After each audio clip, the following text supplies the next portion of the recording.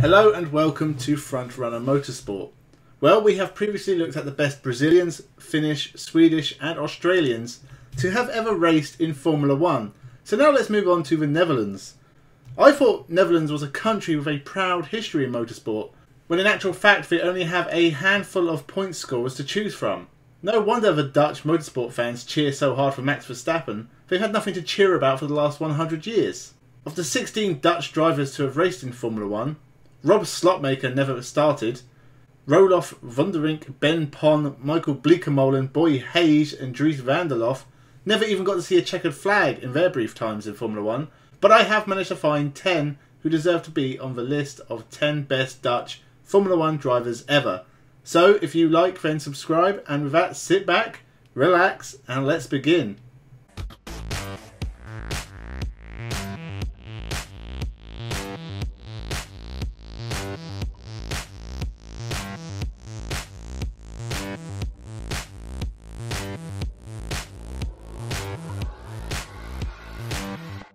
Welcome to Frontrunner Motorsport. Number 10, Hube Rofengatter. Hubertus, or Hube Rofengatter, was not your typical Formula 1 driver. Despite some mild success in European Formula 2 with a single win for Docking Spitzley Racing, he had to find unique ways to get a Formula 1 drive, including taking out an advert in the newspaper, and probably nothing short of selling his own mother to get a seat in Formula 1. He got personal sponsorship to pay for a Formula 1 drive. Unfortunately, he must have been paid in breadsticks because the drives he got were rubbish. Starting mid-season in 1984 with the Spirit Racing team in Canada, qualifying 24th before finishing 14 laps down and not being classified. He would then fail to qualify in Detroit, retired in Dallas, and was again not classified at Silverstone before finishing 9th in Germany and 8th in Monza. He'd have 8 races for Osella in 1985 with a best 7th in Austria, and a final year with Zakspeed in 1986. He mostly retired but did get an 8th in Austria, but his career was over. Niki Lauda once described him as a Rattengott, or God of Rats. I don't know what Hube did, maybe pissed in Niki Lauda's breakfast cereal or something, but he did manage some decent drives outside the points that he probably wouldn't have got if he didn't advertise himself. He was also the manager for Jos Verstappen when he started his career, so now we know who to blame. Number 9, Guido van der Garde. I honestly don't rate Guido van der Garde very highly as a driver. He's done okay, winning the Formula Renault 3.5 Series Championship in 2008 with P1 Motorsport, before taking 5 wins in 4 years of GP2, the feeder system to Formula 1. This would score him a season in Formula 1 with Caterham, who were absolutely naff. And after a season of driving at the back several laps down of the actual race cars, doing no better than 14th in Hungary, he'd test for Sauber in 2014 and was supposed to get a race seat with the team for 2015, but ended up suing Sauber after they announced Felipe Nasr and Marcus Ericsson instead. Sauber settled out of court, but Formula 1 teams were not queuing up for Guido's signature, and he has since won the European Le Mans LMP2 series in 2016 and still races in the World Endurance Championship for Team Nederland. Number 8, Jan Flinterman. Jan Flinterman was the first Dutch driver to race in Formula 1, although he shares that honour with Dries van der Lof, but whilst Dries failed to finish the race, Jan Flinterman took an impressive 9th. Sort of. 1950s Formula 1 is weird and has weird rules, but Jan Flinterman raced for Escuderia Bandeirantes in a Maserati A6 GCM. Unfortunately, his car was retired with a rear axle problem on lap 7, and Jan Flinterman took over teammate Chico Landi's car, which he managed to take to the end of the race in 9th. Now, why have I put him 8th in the list? Well, he was also a pilot in World War II, and I think that is pretty impressive. Number 7, Christijan Albers. Christijan Albers is technically the first Dutch driver on this list to actually score points, but he scored 4 points in the 2005 American Grand Prix when only 6 cars raced after the rest of the field pulled out with concerns for their Michelin tyres. Finishing 5th in this race is less impressive when you remember Thiago Monteiro was 3rd and Narain Karthikeyan is in front of you. The rest of the 2005 season with Minardi was pretty poor, no better than 11th in Canada. He moved to Midland in 2006, and after being nearly killed at Imola by Super Aguri legend Yuji Ida, a legend in the sense he is legendary for being terrible, Albers on the other hand would only manage 10th once at Hungary, before a half season at Spiker, in 2007 that yielded no decent results, and he was replaced by Marcus Winkelhock and Sakon Yamamoto. He had returned to DTM where he had success before his Formula 1 career, but after a bad season, he did a few endurance races before taking up management. He worked for Caterham F1 in 2014 and was probably instrumental for Guido van der Garde being hired. Number 6, Jan Lammers. I am a Jan Lammers fan simply because he raced that wonderful Volvo estate in the British touring cars in 1994. His Formula 1 career is just weird though, starting with Shadow in 1979, a team quickly descending into shadows. It was a tough year with a best 9th in Canada, and it only got more difficult in 1980 when he joined ATS and struggled to qualify for races.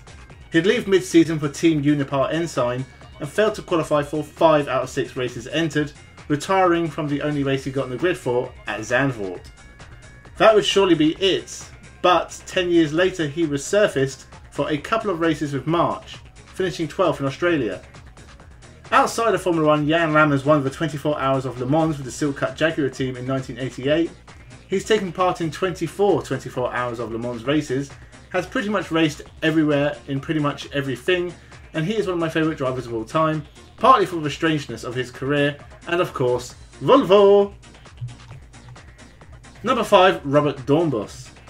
One of the true forgotten men of Formula 1, Robert Doornbos raced under both a Monaco and Netherlands race licence in his time in Formula 1, but he was born in Amsterdam, so he is very much a Dutchman.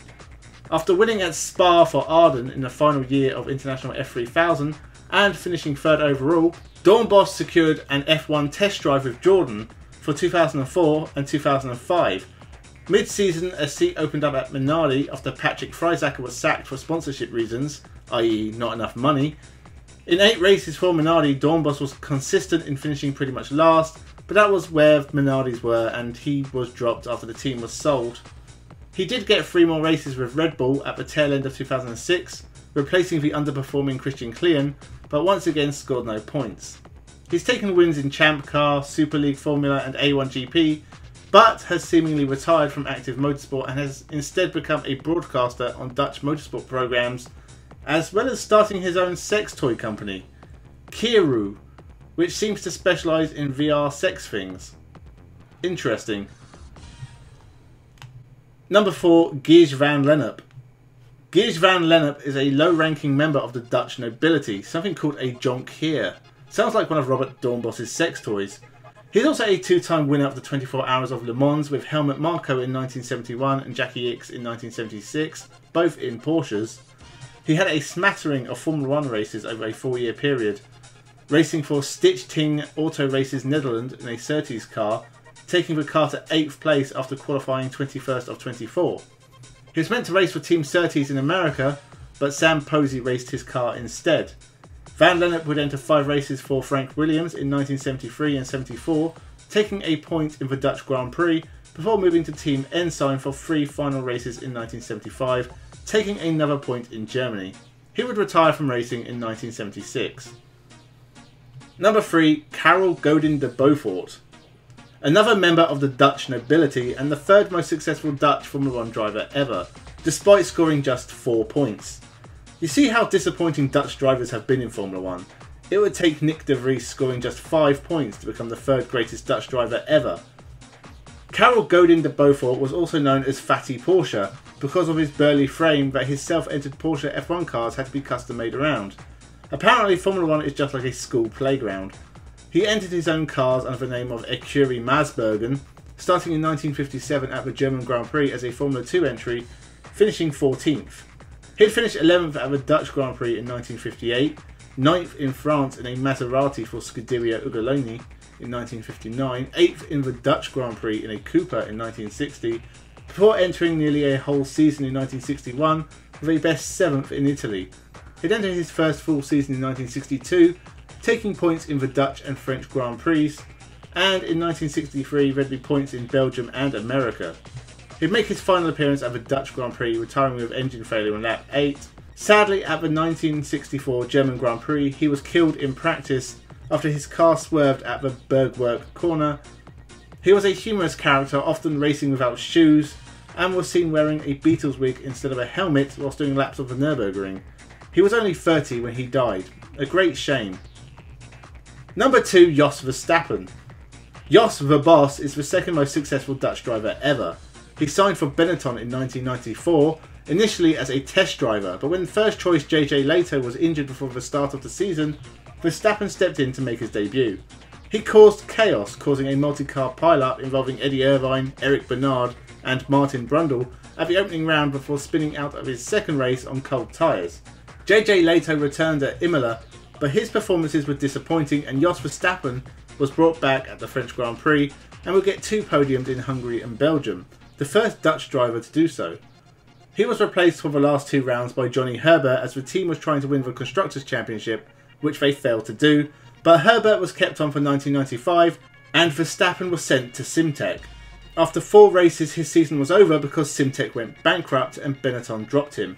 So Jos Verstappen went team hopping, signing for Footwork in 1996, scoring a single point, Tyrrell in 1997, who were just about climbing into their deathbed, and Jos scored 0 points for the year, a half season with Stewart in 1998 replacing the hopeless Jan Magnussen, before having no drive for 1999 and signing for Arrows in 2000.